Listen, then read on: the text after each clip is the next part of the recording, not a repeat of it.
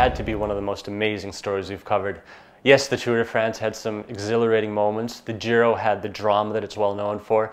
The Vuelta, as always, was a race of redemption, but this was different. It was absolutely out of this world. Stage after stage, we witnessed spectacular feats of courage, and when this amateur, this unknown Sufferlandrian, came through, beating some of the best riders on the planet and won the Tour of Sufferlandria, well, the whole world took notice.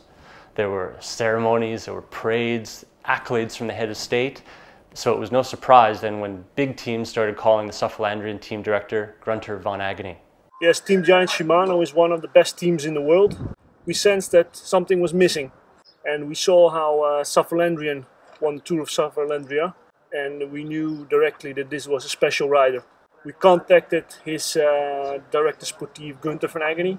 And we convinced him to let Sufferlandrian join us for a star-share contract with a possibility to turn pro with our team.